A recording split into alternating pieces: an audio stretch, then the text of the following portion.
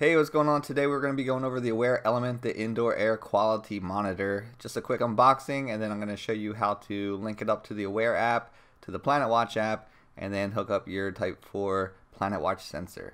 So when you open up the box, you're going to see the Awair Element. It's pretty standard. It's got a USB-C port in the back, and it also comes with a USB-A to USB-C charging cord and a power adapter. So if you haven't gotten your Type 4 license yet and you're in the US, keep in mind you have to pay with Planets now. It's pretty easy to do. If you need a little help with that, I made a video going over how to do it, and it's in the upper right hand corner right now, or if you want to wait till the end of the video, the link is in the description, but now's a good time to get that.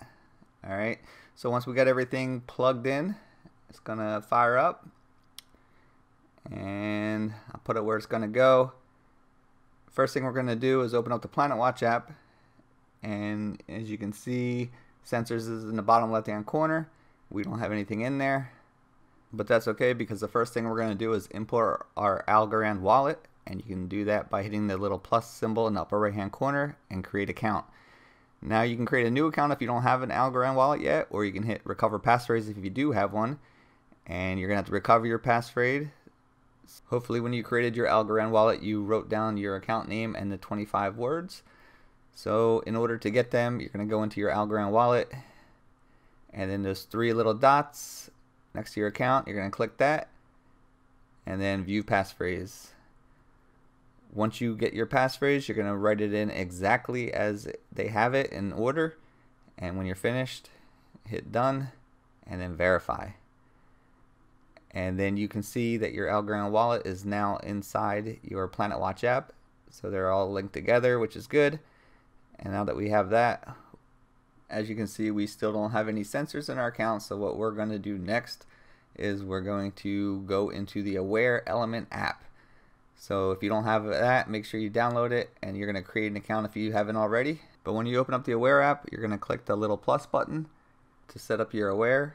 And then you're going to click the Find Awair button, and after you do that, it's going to ask you to connect your Awair Element to Wi-Fi.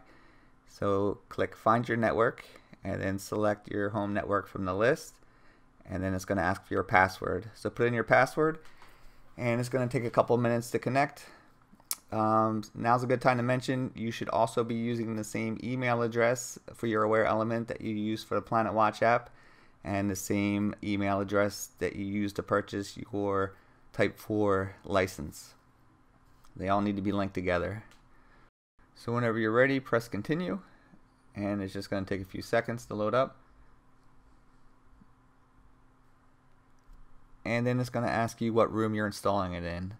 So click My Room, and then you're going to name it. So I just named mine based off of where I'm putting it exactly, which is the bedroom. And then it's going to go to customize your Awair Element, so you can do that based off of whether you are concerned about sleep, allergies, baby, productivity. And then it's going to have you go through a couple things. It's going to tell you your temperature, your humidity, your CO2. It's going to tell you your chemicals in the air, and it's going to also tell you your PM 2.5. So after you do that, it's going to give you your overall score. I have a 91, which is good apparently. And then it tells you how to change the Awair's display, which is just a little toggle button on the back. Alright, so once we're done with that, you're going to click this little plus sign in the PlanetWatch app. Next, select your license, and then select your sensor. Then select proceed, and then you're going to have to sign into your Awair Element app. So press continue, and then you're going to put in your credentials for logging into the Awair Element app.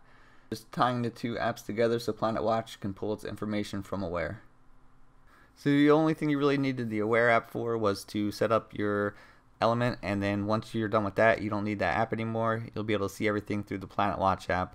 So now select your sensor, and then select your wallet, and it's going to give you a little summary, and you got to put in your address.